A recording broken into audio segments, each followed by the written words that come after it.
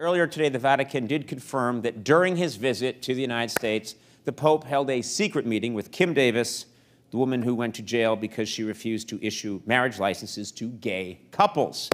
And now it turns out she was not the only controversial person the Pope met with in private while he was here.